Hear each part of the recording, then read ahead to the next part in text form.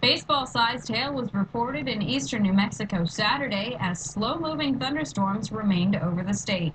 4.5 inches of rain was dumped on Roswell in a 24-hour period, washing out roadways, stranding cars, and flooding homes.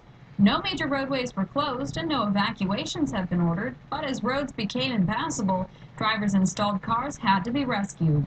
Storms will persist on Sunday and Monday, creating more of a flood threat as immediate runoff from burn-scarred areas will swell small streams and make strong flows and high water levels in arroyos. Drivers are reminded not to drive through water-covered roadways. Turn around, don't drown this holiday weekend. Here's the Weather Prediction Center's map for today, Saturday, May 24th. And it's showing this the polar vortex coming down here. A piece of it is broke off and it's cold. It's the lighter the shade of aqua, the more below freezing that it is. It's like a blizzard here. Blizzard warnings are coming out.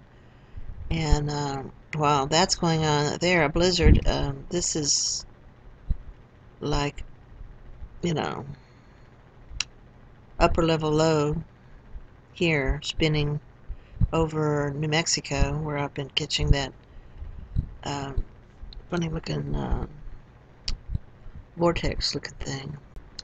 This thing right here, and it also matches this part of it matches where the low is here, and the upper part of it matches where the high pressure is up here.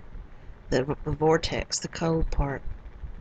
So this is where they're having snow and blizzard warnings and all this last night.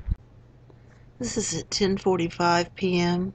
on Saturday, May 24th.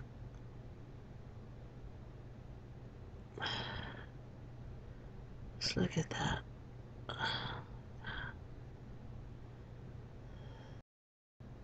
This is the infrared weather loop for Saturday, May 24th at 10:45 p.m. So you see it's slowly moving. Slowly. And notice when this is going like this, these red pop up here too.